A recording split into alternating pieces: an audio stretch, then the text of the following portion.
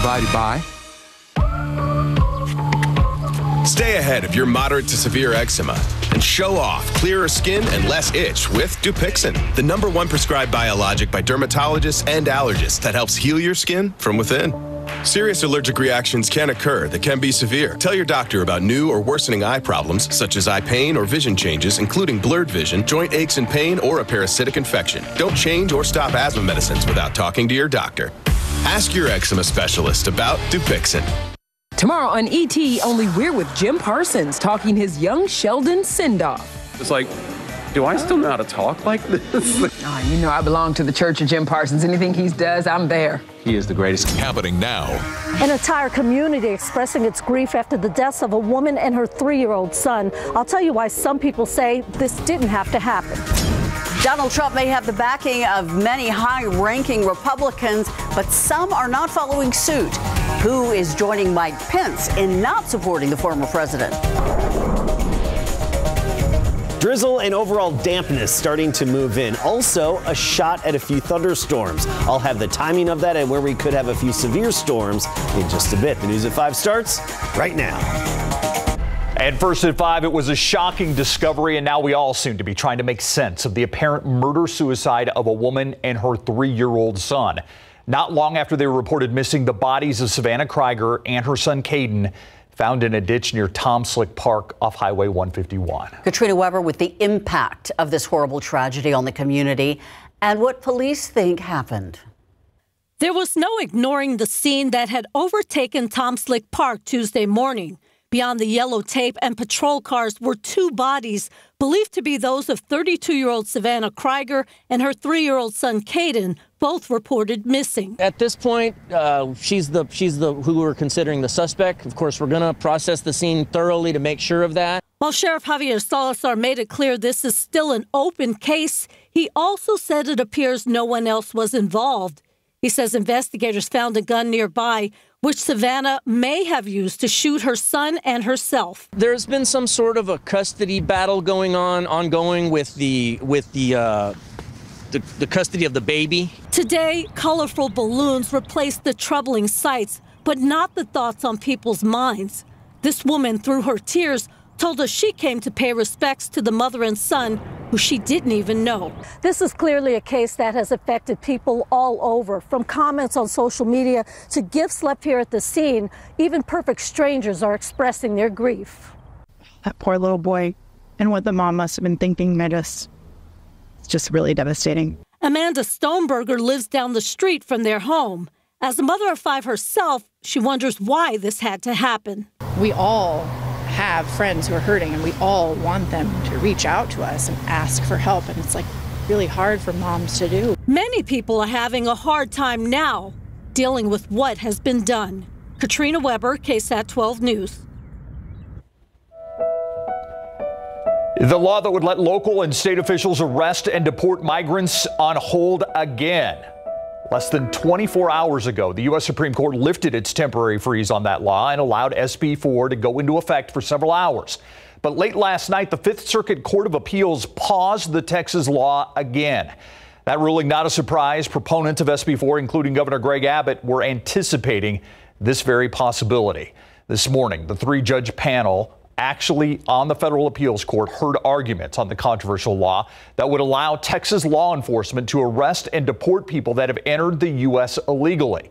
According to the Associated Press, the Chief Judge Priscilla Richmond asked attorneys about how SB 4 would be carried out, including how the state of Texas would respond if federal authorities do not cooperate with a state judge's order to deport someone.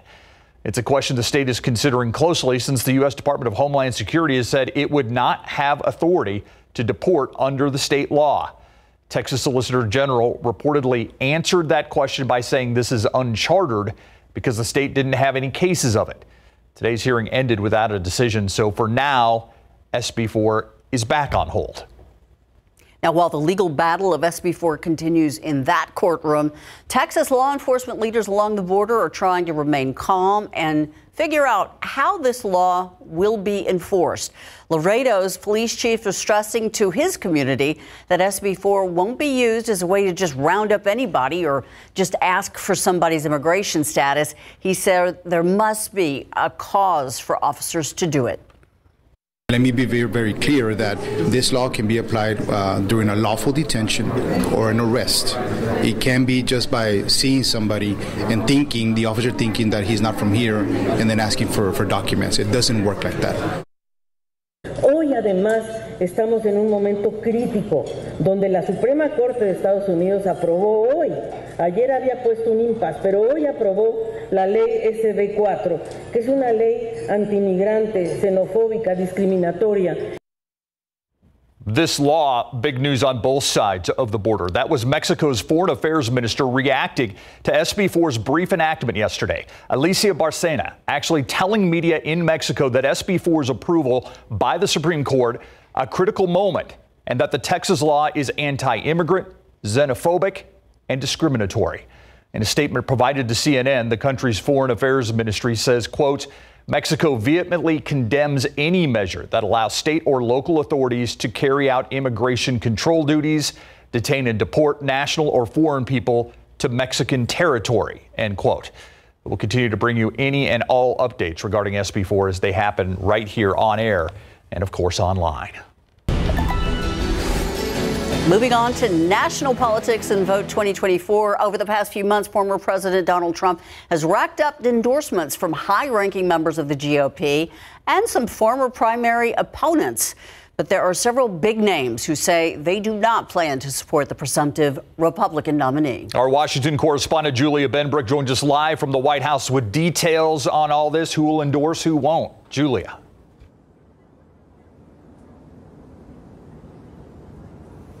Well, after the first primary contest of the season, it became very clear that former President Donald Trump's hold on the Republican Party was strong, and several of his primary opponents quickly jumped in to endorse him after they stepped out of the race.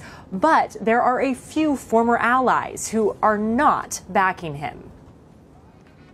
Several of Donald Trump's primary opponents started campaigning for the former president quickly after they suspended their own campaigns, including businessman Vivek Ramaswamy and South Carolina Senator Tim Scott. I just love you. But not all of Trump's former opponents are falling in line. In an interview with Fox News, former Vice President Mike Pence said he cannot endorse the president he once served with. Donald Trump is pursuing and articulating an agenda that is at odds with the conservative agenda that we governed on during our 4 years. In a USA Today op-ed, former Arkansas Governor Asa Hutchinson made his stance clear, writing, quote, I have not endorsed Donald Trump for president, and I will not do so. Hutchinson, who was critical of Trump on the presidential campaign trail, wrote, regretfully, Donald Trump has redefined the GOP in his image and has put personal ego above the common good. 8 Republican candidates have qualified and have chosen to be here.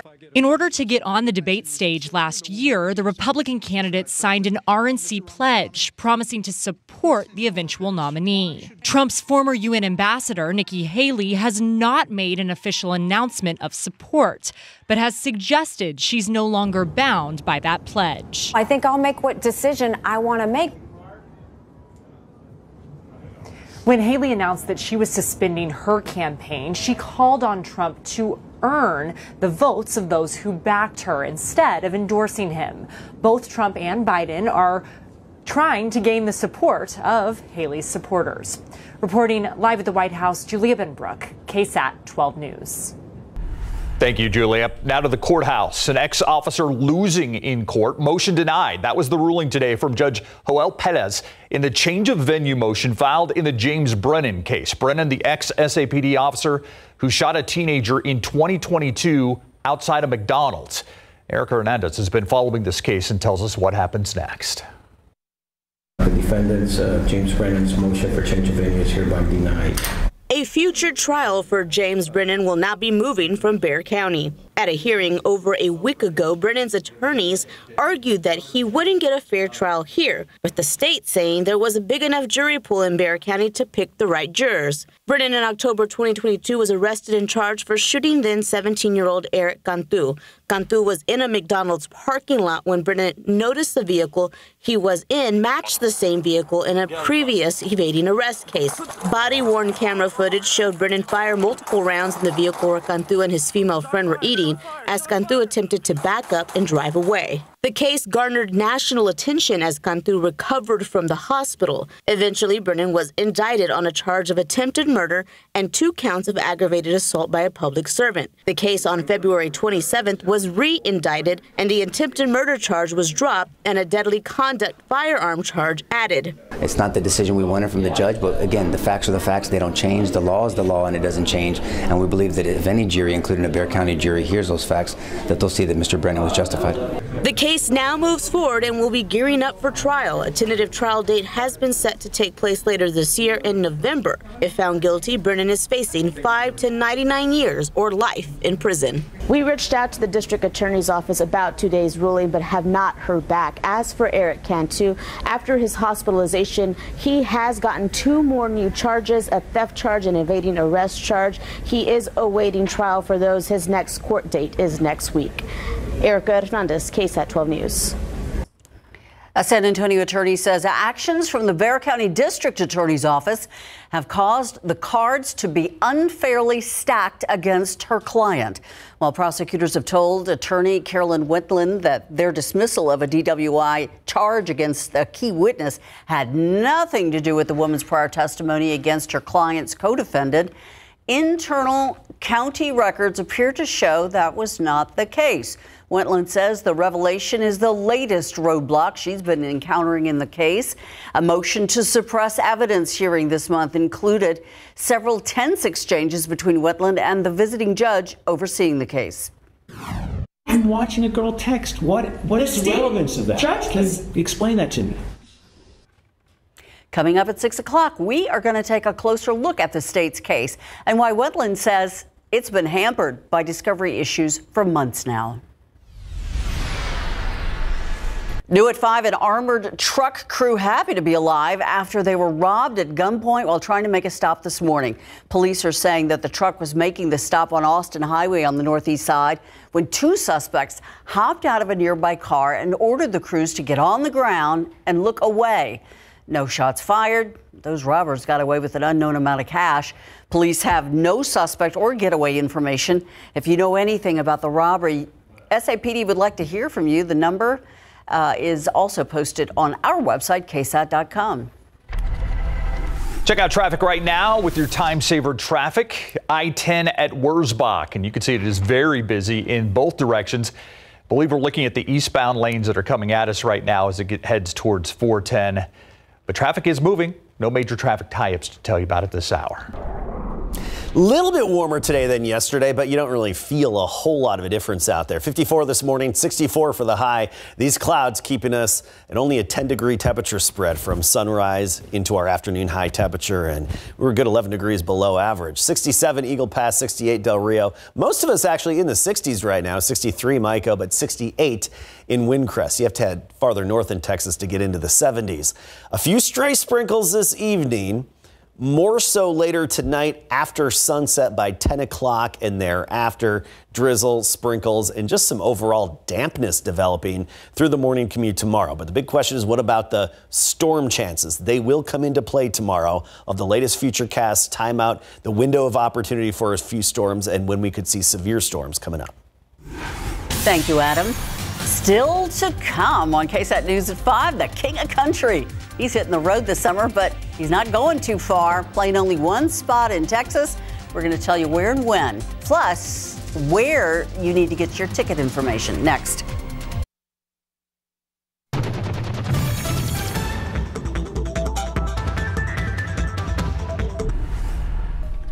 I'm Myra Arthur here in the newsroom, and here's what we're working on for the news at 6 o'clock today. Legal whiplash over SB 4 has a lot of people confused, but one asylum seeker's opinion is pretty clear.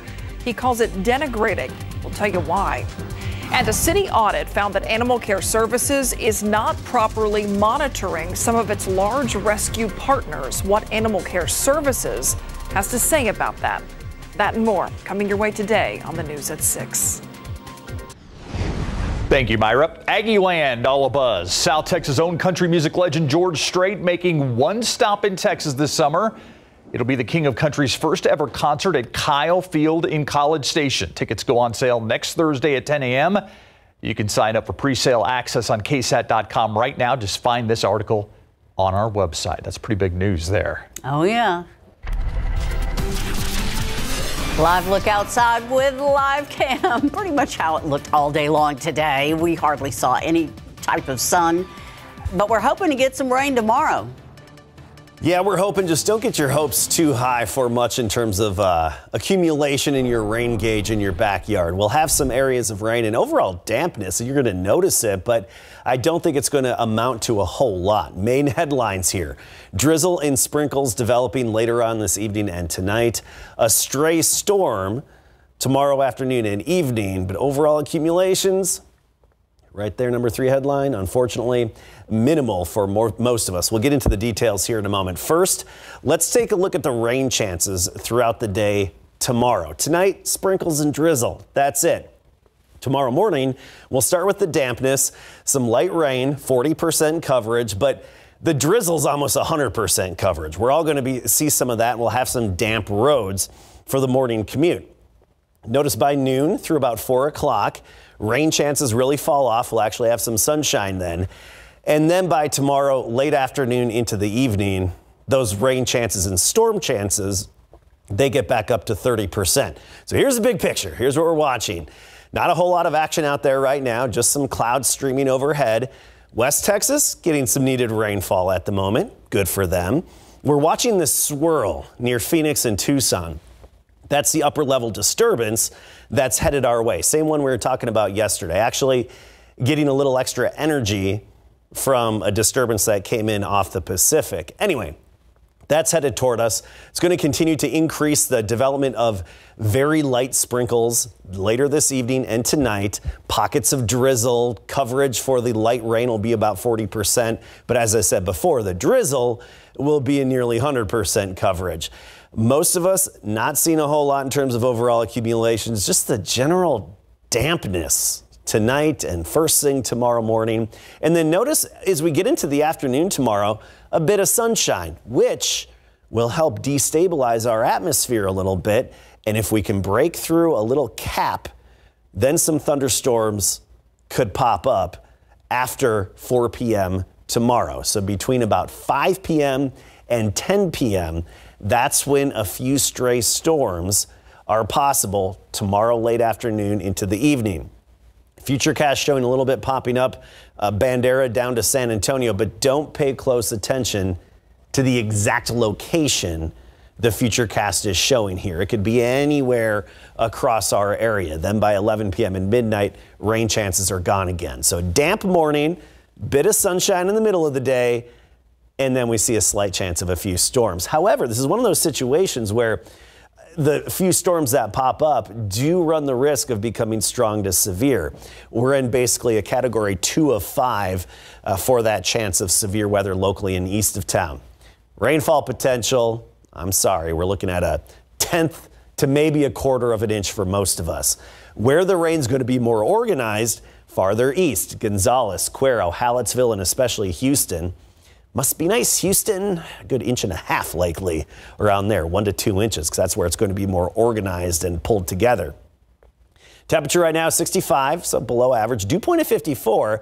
Dew points will rise a little bit tomorrow, a hint of humidity early, then it falls off again for Friday, Saturday. And overall, we're not looking at a whole lot in terms of humidity over the next 7 to 10 days.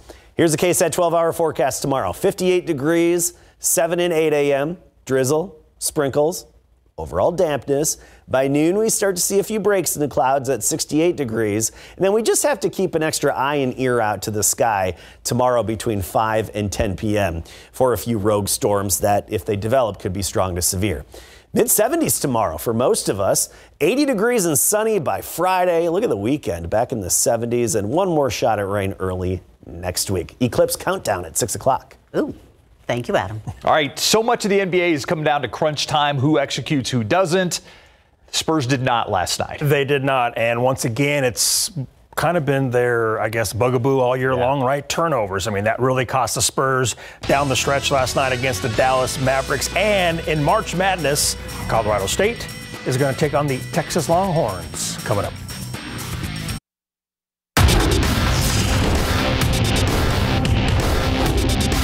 Only 9% of the teams get an at-large bid. So that's pretty special to do that. So let's go play. And we did tonight, and now we're excited about the next one. We get to go on a plane to Charlotte here, and we get ready for Texas on Thursday.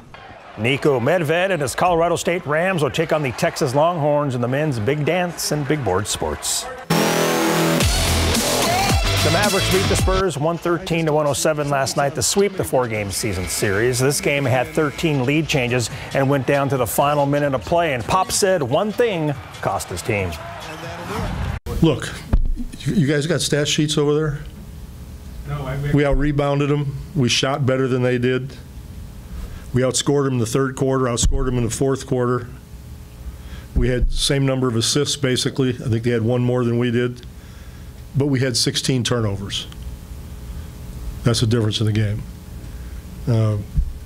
I couldn't be more proud of the way we played. We have made all kinds of mistakes, but so did they, and they want to win a championship. You know, our goal is to get better every game, individually and team-wise, and they did that. I'm really proud of what they did. All right, the Spurs will next host the Memphis Grizzlies Friday night at 7. The first four tipped off last night between number 10 seeds, Colorado State and Virginia. The Rams pulled away late in the first half to win an NCAA tournament game. It's the first time in 11 years. 67-42 is your final. Next, they'll face the Longhorns, who spoke today about needing to play better than they did in the Big 12 tourney when they lost in the first round. You know, it's the NCAA tournament. You know, everyone's urgent. Everybody wants to win games. We didn't put our best foot forward in Kansas City, but we spent the last week getting better and progressing to play our best basketball in March. There's some new guys on this team that haven't been to the tournament before, so they're excited for the opportunity to play. And then the guys that have been here before know what it's about, and everybody wants to make a run, so everyone's excited to play. Colorado State and Texas will play tomorrow at 5:50 p.m. at the Spectrum Center in Charlotte, North Carolina. The first four contests between Wagner and Howard last night went down to the wire. Final seconds, the Bison are down 3, and they missed 3 attempts at game-tying threes. Jordan Hairston missed 2 of those, and the Wagner Seahawks survived 71-68 and will play top seed North Carolina tomorrow. You have your bracket filled out? I do not have a bracket filled out. Okay. Are you going to do one? I'm going to try. Okay. All right. You have a bracket filled out? No, my son does. Okay. He wins every year. All right. I figured because LSU wasn't in it, you just decided to. Right. I don't need to fill one out this year. We'll be right back. Damp tonight and tomorrow morning, and then some sun before a slight chance of storms tomorrow afternoon and evening. By Friday, it's back to sunshine, 80 degrees. This weekend, 70s, a mixture of sun and clouds. And Monday morning, we could see a few pop-up thunderstorms. This is a beautiful sign of spring. I love all the photos. Keep them coming into KSAT Connect. Another eclipse fact in the countdown at 6. Thank you, Adam, and thank you for watching the news at 5 with us. See you back here at 6. World News is up next.